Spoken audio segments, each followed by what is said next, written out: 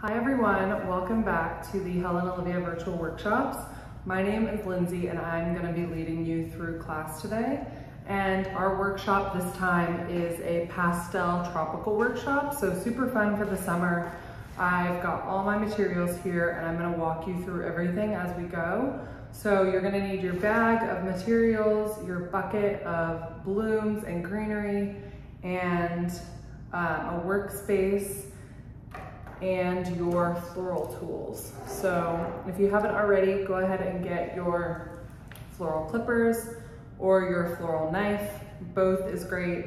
If you don't have either one of these, you can use a sharp paring knife, like a small kitchen paring knife, nothing with serrated edges, because we want really smooth, clean, angled cuts. And serrated edges just will damage the blooms. Same with kitchen scissors. If that's the only thing you have on hand, just be mindful that they're sharp. If they're not sharp, again, you're just gonna run into damaging the ends of the blooms, and we don't want that. So grab your tools, get your vase out of the bag, and the first thing you're gonna do is fill this vase up with water. You wanna get room temperature water, or a little bit cool to the touch water. You don't want anything too hot or too cold. If it's too hot, especially with things like the mini green hydrangea, it'll blow open the blooms really quickly. If it's too cold, it'll shock the stems, especially for something tropical like these. We don't want to hurt the stems because these are kind of warm weather flowers for the most part. So in your bag, you've got your recipe sheet. Your recipe sheet has all the ingredients, including all the hard goods that we're using today. So keep that handy so you can follow along as I point things out. You should also have a few other things in your bag. We've got a couple pieces of wire. We're gonna wire a succulent later. We've got a hyacinth stake. We have these dry palms.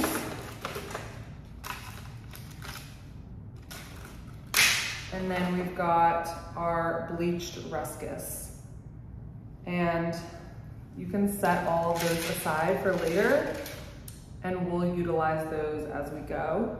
And then you've got your chicken wire is also in the bag. So go ahead and roll up your chicken wire. And what I like to do for a piece this size, when the ends are both smooth, I like to tuck these smooth ends toward each other to create that cylindrical shape. And then I like to tuck the pointy ends in towards the middle. So then you've got a really nice open cage on the top. You don't want to stick the pointy edges upwards facing you because you might damage things as you're putting them in. So you want that really open, spread out cage. And that's going to be our structure for everything. So once you've got it like that, you can kind of squish in those sides with the pointy ends, and then you're gonna place that in your vase. We're using a white 5-inch cylinder today, and the chicken wire, you want it to be about flush with the top of the vase, and everything will settle nicely into here once you've got that in place. The other things you have in your bag are a cymbidium orchid, which is already in a water tube. So this is in a water source. Don't worry about putting that in anything. And then we've got a succulent. This is a big succulent, and we're gonna wire this carefully together later. So now that we've got all that organized and laid out, we are gonna go through our buckets and start building. And since this is a tropical design and we've got a lot of modern greenery elements, we are going to create a 3-sided design. So basically one side you're going to pick to be the good side or the front, and then one side will be the back, and we're going to line the back with our greens like our Aurelia leaves, etc. So since we've got multiple Aurelia leaves, we're definitely going to do a 3-sided design, and it's going to be fun and funky. So bear with me because I'm going to be turning this around a lot. I don't want to show the back of it to you the whole time, but I do have to also get a good vantage point.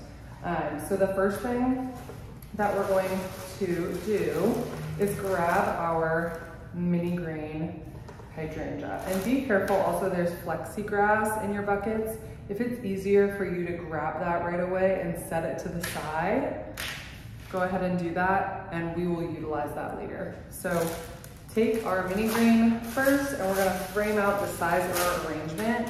When we're using mini green, we want to pop any of the low-lying leaves off. So anything that might fall below the vase line, we're gonna remove it, because any sort of leaves down here will just cause rot in your vase, and it will make everything die a little more quickly. So we wanna just remove anything that might sit in the water. It's totally up to you if you wanna leave these leaves on. If they're close enough that they're hugging the bloom, then I think you're totally fine to leave them. And a good frame of reference for a vase this size is you want to cut the stems about as long as the vase, because as we're going, you want all of your stems to go as far to the bottom of the vase as you possibly can get them, because as things are drinking, the water level will drop, and then you don't want anything to be out of water. So we're going to place that first hydrangea, and then place our next one. Same thing goes here. I'm removing any of the low-lying leaves. If you have something damaged, you can pull that off.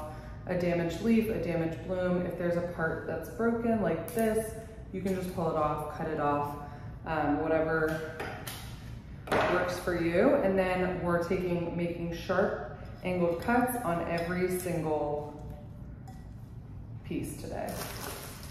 So take our third mini green, and we are going to place that here. And so really you're just splitting that vase into thirds, and then we're gonna use one up in the top.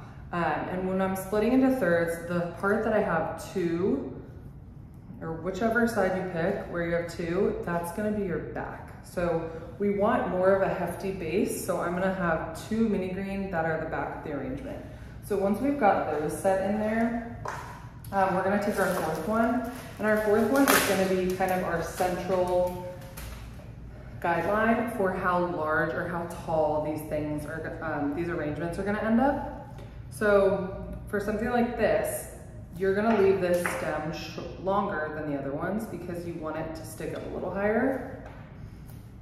And you can always cut more off, but you can't make it grow back. So make sure when you're cutting things, be very, very conservative with your cuts at first, and then you can always go back and trim more if it's too long or if it's protruding too much from your arrangement. So now that we've got our mini green placed, I'm gonna go ahead and grab for the Aurelia. The Aurelia is a great backing piece to an arrangement. So we are going to make those angled cuts, and I'm going to say that for everything. And I'm going to place these as close as I can to the mini green in the back of my arrangement. So you want the dark green to be facing the front of your arrangement, and the lighter side is the back, and that will back your arrangement beautifully. So with these, I'm gonna tuck two pretty close together because I am kind of creating that back wall. And when you've got something like this, you want the stems to be as long as possible so it's hitting the bottom of the vase, but not too long where your leaf is floating up too high. So it's a little hard to see from this angle, but I've got two, one off to the side. I'm kind of going more to the right with these. We've got so many different greenery elements that we're gonna kind of group things. With tropical arrangements, it tends to look kind of more fun and modern if you've got groupings of things rather than everything kind of scattered throughout. So I'm gonna go ahead and do my third Aurelia mixed right in with my other two. So I've got them really kind of off to one side. They're still creating a back for this side, but not anything too crazy. And I've got kind of a space over here, which is totally fine. We've got other things we can fill. So the next thing we're gonna grab are these cordyline tips. And these are a really fun, pretty tropical flower. With something like this, we are able to split them. So since there's so many leaves and I want to put as much of this to use as possible, I'm already seeing the space where I can cut right in the middle. And then out of that came 2 pieces. If you can't do that, totally fine, just trim the bottom. But I just want to utilize as much as possible as we go. So with these tips, they create like a really fun tropical look. And what I'm doing for these is I'm tucking them right in in the side where I don't have the Aurelia. So the Aurelia is kind of based on this side, and then the cordyline are over here. So since we've got multiples of those, I might save one for later, and I'm gonna use that if I want a fun greenery accent at the end. So let's go ahead and place our 2, and our 3rd one we'll go back in with later when we kind of have a better idea of where we want things to go. So same thing goes with this one. I'm splitting mine into 2 pieces. So I've got this and I've got this. And also the single leaves, if you've got single leaves, for this size arrangement, they actually are long enough to use on their own. So if you have any single leaves that you want to maybe group together, we can go back in with these later in a little grouping like that, and add a little accent where we might need it. So for now, I'm gonna take the piece I cut into 2, and as I'm looking at this from the front, I'm going to concentrate that greenery over here, but now I do wanna have some symmetry or some kind of mirrored elements. So I want to use one piece over here. So I've got this one piece and I'm gonna stick it kind of low on this side. And it's all about kind of balancing things out. So as you go, and don't be afraid to adjust things as you go. If you don't like the placement of something, just remove it and move it elsewhere. So now that's our other piece of cordyline.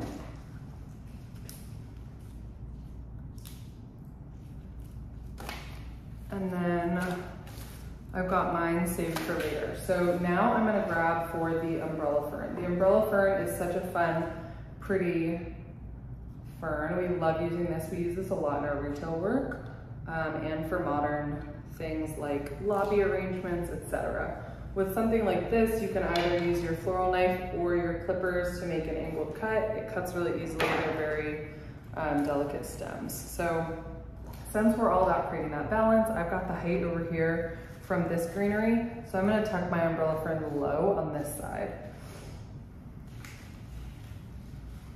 So now that we've got that placed low, you can see how all the elements are starting to really blend together. And the next thing that we're gonna grab is our dried palms. And I'm grabbing these now because these are just something that are a little hard to add later on because they are quite stiff stems. So you're gonna cut these with clippers. They're dried. They don't need to be in water. They will be for this, but it's not important for them to be the perfect length. You can really adjust these based on where they end up. So I'm gonna stick 2 of mine on one side and 1 on the other. So right away I've placed 1 here and I'm gonna group another with it. So we've got 2 together and I want them at different heights. So they're not just a little exact pair. So there are our 2, and it's a perfect place to stick them between your Aurelia leaves and your mini green that's in the center there. And then for our 3rd one, I want to create a lot of depth and layers to this. So since I've got these tucked in the back, I'm going to put 1 that's a little more to the front on the opposite side, so we can really create that balance with all the elements in here. And don't be afraid to stick things quite far out in this arrangement because we've got a lot of cool things that we want to show off. So that is where I've got my third. So now that we've got those placed, I am gonna go ahead and place the horsetail. And the horsetail is a fun kind of bamboo-like element, and it can be super dark, super light. It's just a fun tropical piece. Since they're quite large, I'm gonna place them now so I don't have any trouble getting the stems in later, and we're really just gonna build this greenery. So I'm gonna split them up, and if they're long enough to split into two and utilize, then great. If they're not, then just leave them as is. So right away, I've got two over here to one side, and I've got one more that I'm gonna play with right in here. And once you've got those pieces placed, we've got two more, or however many you have, just kind of split them up into groupings. And since, again, we're all about this balancing out the look, I'm gonna place two lower on this side. And just be patient because it's already getting crowded in there.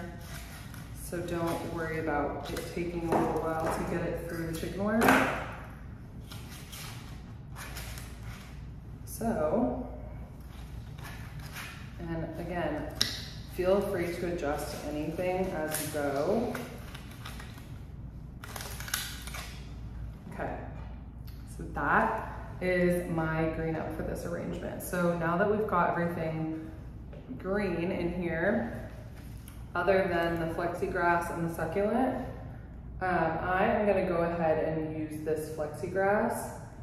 And this stuff is really fun because what you do with this is you can bend it and create really fun shapes. So when you've bent it like that, you can really play with the height of everything by pulling some down. So you can have it really scattered like that, or you can keep them all quite uniform if you like that. I'm gonna go somewhere in between where I like them. So I'm gonna group them together. You're gonna bend them over and be careful because if you give them a fold, they'll have like quite a pointy head, which I just accidentally did for that one.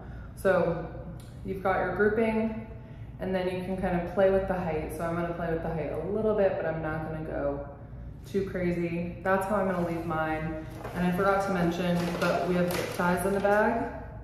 And you're gonna take one of your zip ties and you are gonna put it around right where you had pinched it.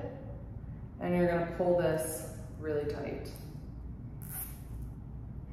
And once you have your loop, and you want it quite large because of the height of everything in here, you're gonna pick your place that you wanna put it in. So I like to trim the zip tie, and then I like to trim everything so the bottoms are quite even.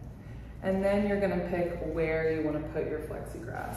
So I am gonna put mine over to the left, like that. So see how you get that cool hollow shape, and it just adds more of a modern feature. The next thing we're gonna put in is our bleached ruscus. The bleached ruscus, I have one piece, you might have one or two. This is something that you can perfectly split. So you can split it right there, and then you've got two usable pieces. This is just a nice light accent for these. And again, we're just gonna split them up and utilize the white in two places. And these also do not need to be in water, so it's totally fine if it's kind of floating a little high in your arrangement because it's not gonna get damaged. So that is the last of the greenery other than the piece I have saved and the succulent, which we're gonna add in later. So now I'm going to go ahead and grab for my roses. So we've got Carpe Diem roses today, which are these beautiful peach, and they're really, really pretty. They have a great lifespan. You can blow in the center if you want them to open up a little more. And then for all your roses, we're gonna go ahead and clean them all. So by cleaning them, we're gonna remove all the low-lying leaves. Be careful of any thorns. If there are thorns, you can take your knife, put the stem on the table, and gently cut off any of the thorns. You can also just pop them off with your thumb. So for every single rose that we've got, we're gonna remove any of the guard petals, so any of the damaged petals. You can go ahead and remove those. These have a lot of color variation, so it might seem damaged, but you can leave on anything that you like. So if you like this little pink edge on these, that's totally fine to leave. If you want them to all look a little more uniform, then you can remove that. It's totally up to you. Just remove whatever you don't like the look of. And then remove all those leaves. And we're just gonna go through all of them and keep doing that. And then we're gonna place these. So once you've cleaned all of them, we can start placing, and be careful of those thorns, especially if you're not wearing gloves like me. So then this is our last. And once we've got this one ready, we can put them in. So I'm gonna take a look at mine from the front, and I'm going to decide where to place my first little grouping.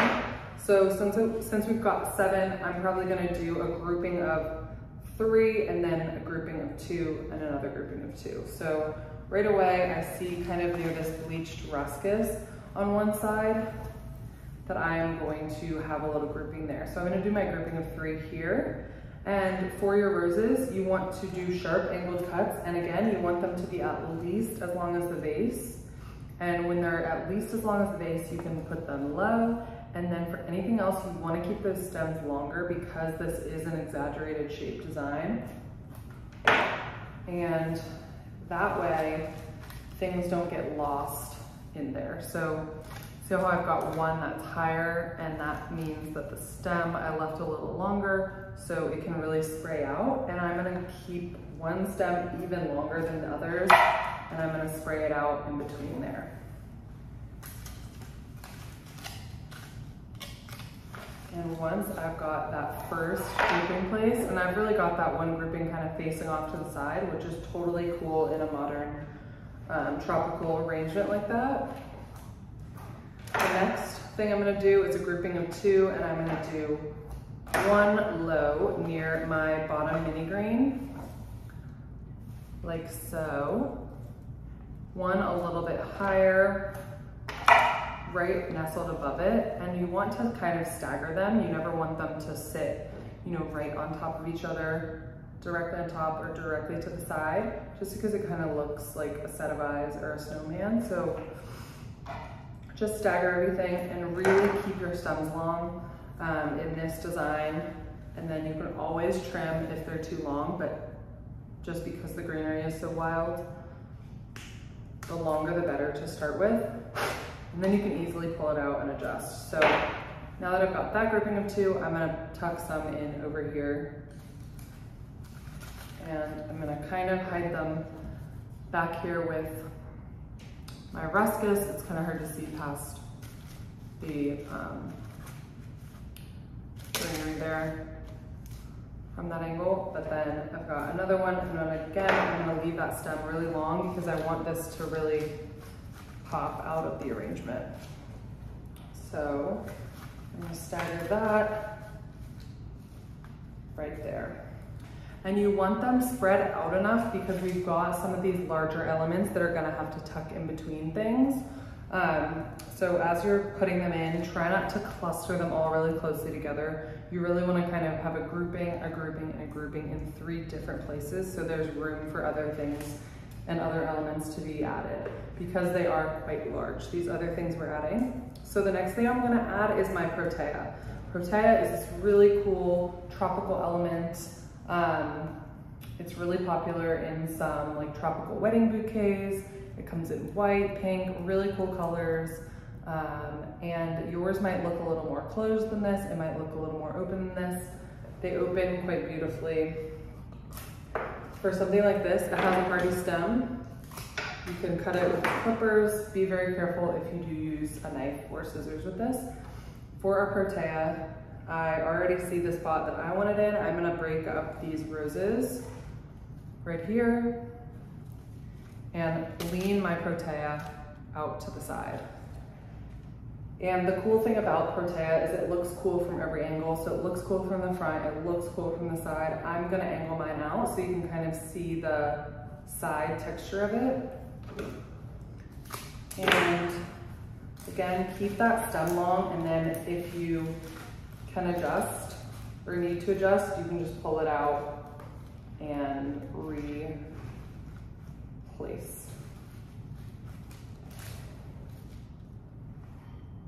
That.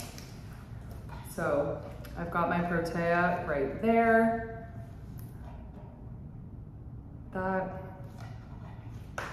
Then we're gonna go ahead and grab this, which is a pink ginger plant. Really, really pretty and tropical. And since I've got a big pink element here, I'm gonna put my ginger out to this side over here.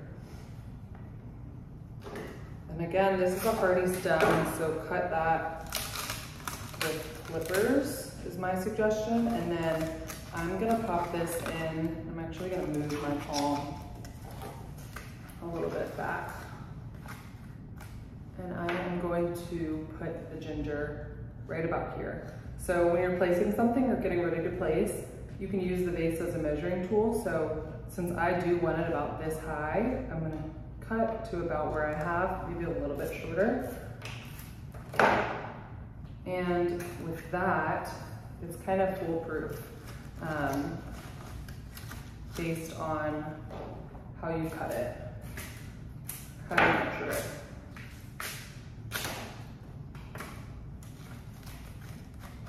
And it might get a little tough to stick into the chicken wire, so just be patient with it. It's a really cool, fun tropical element. So now that I've got my ginger placed, I don't like the look of where this is, so I am going to move my horsetail, which is, again, like these little bamboo stick looking things. And so now I've adjusted that a little bit. Perfect. So the next thing we've got is the purple macaras. So these are purple macara orchids. They're gorgeous. They're just like a fun pop of color in this tropical pastel arrangement. And I am going to put the whole stem off to one side. I'm gonna tuck it right in here, because if you can see this, there's kind of a gap between my aurelia and the other elements. So that's where I'm gonna tuck the macaras in. And again, using the vase as a measuring tool to see the perfect length, and then tuck that right in there. And see how that just gives that really pretty pop of purple. And the last few floral elements we have are these anthurium, which are gorgeous. They're peach anthurium, and they are a really fun floaty tropical piece. So with these, you can really kind of float them out quite far. If you like them a little more tucked, you can do that. But they're just fun to play with. They're cool and heart-shaped, but this is kind of how you can go a little wacky, and it still looks so cool with an element like this. So I'm gonna do it a little dramatically. You can tuck it more in if you'd like, but I just wanna show you kind of the impact they can make if you use them quite in a quite dramatic way. They're very fun. And so I'm gonna keep these together. That's what I would suggest. If you want to split them up, then I would do one high and one low, but I'm gonna keep them together, it just makes a little more impact. Keeping those stems long because I'm spraying them out of my arrangement. And I've got one there, and I'm gonna go with one even higher there.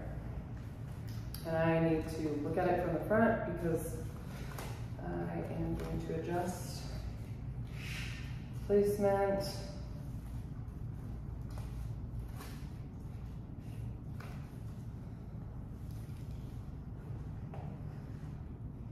And maybe,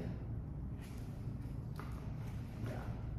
So keeping one high, really high, and then one I'm gonna tuck in a little bit.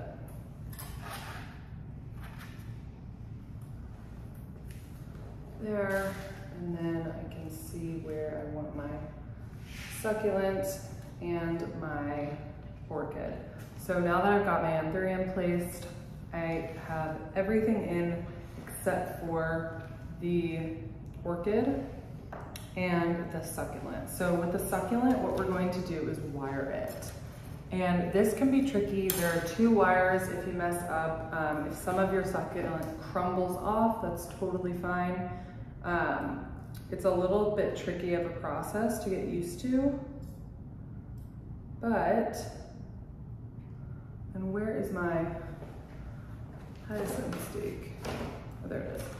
And then we're gonna use this to stabilize it. So what you're going to do is right in the center of your succulent, as close to the middle as you can, but a little bit off to the side, you're going to insert your wire, and you want to poke it down until it comes through the back. So once it's through the back, you're going to pull that down about halfway. Once you've got that down about halfway, you're going to create a small loop, and you're going to bend over that other piece of wire, and you're going to insert it next to where you, it's a little hard to see from this far away, but see that loop, and you're going to insert it kind of across the middle of the succulent because you want to really hold that tightly on, and then you're going to pull down with your loop. So it should look like that, and you've got your 2 pieces hanging out of your succulent. And once you've got that wired, you're going to hold your hyacinth stake right up close to your succulent, and you're going to wrap the wire around the stake. And you want to hold it as tightly as possible and get the wire as close to the base of the succulent as you can. So we've got one more piece of wire, and what I'm going to do with that piece is really wrap tightly around the base. You don't want the succulent to flop off with the stake. So tightly, tightly wind as close to the base here as you can. So just keep wrapping that wire. It's not going to be pretty on the bottom where the wires are, but it's going to be effective. So see how my succulent is sturdy on the stake? If you really are having trouble, or if it's falling off and you have a hot glue gun, you can hot glue the stake onto the bottom of the succulent later on. And the succulent is soft enough where you can kind of insert the stake a little bit into the base, not into that hardy base, but right next to it, you can kind of insert the stake, so then it's quite secure. So now that you've got that wired, and again, it doesn't look pretty, it's just wrapped around because you want it to be secure, you can trim any extra wire, and then this is going to insert into our arrangement. So with the stake, again, you really don't want to cut this too short because we don't have more hyacinth stake for you. So keep it long, and then again, trim it if it's too crazy, too long. But I've already got the spot exactly where I wanted to put it. I've got a gap in between my two rose groupings here, and so I am nestling my succulent right in there and adjusting that ruscus a little bit. And then the last thing we've got is our Cymbidium orchid. These are a beautiful blush color, and I want to kind of camouflage this mini green that's right here. It's hard to see from your angle, but I'm gonna place mine right in that gap next to my protea and above the rose. So that is everything except for this greenery that I had saved from earlier. So what I want you to do now is kind of take a moment to look over everything, make sure you like where everything's placed, make sure you like how things are falling, things are draped. This is your time to kind of edit, adjust, and what I'm gonna do is add a little bit of greenery in the back here, because it is a 3-sided arrangement, but I don't want the back to be super vacant. And once I've done that, see how I've kind of backfilled it so it looks a little bit more full from the back.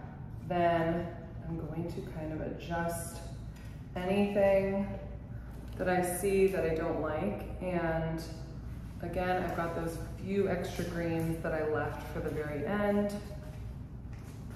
And this is when you can really utilize them. And again, when you're sticking that orchid in as your last element, it does not need to be touching the water because it's already in its own water source. So if it's really like floating up on the mini green, that is totally fine. And I'm actually gonna move my succulent over a little bit.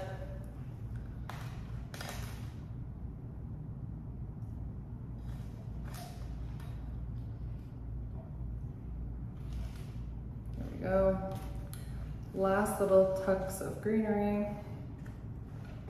And that is our final tropical arrangement. It's really fun, festive for the summer. It feels like a party piece.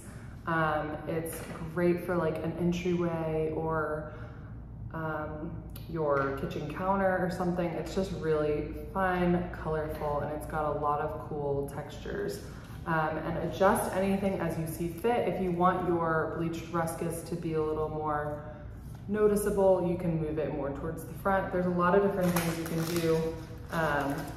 But yeah, just adjust anything that you might want to move around.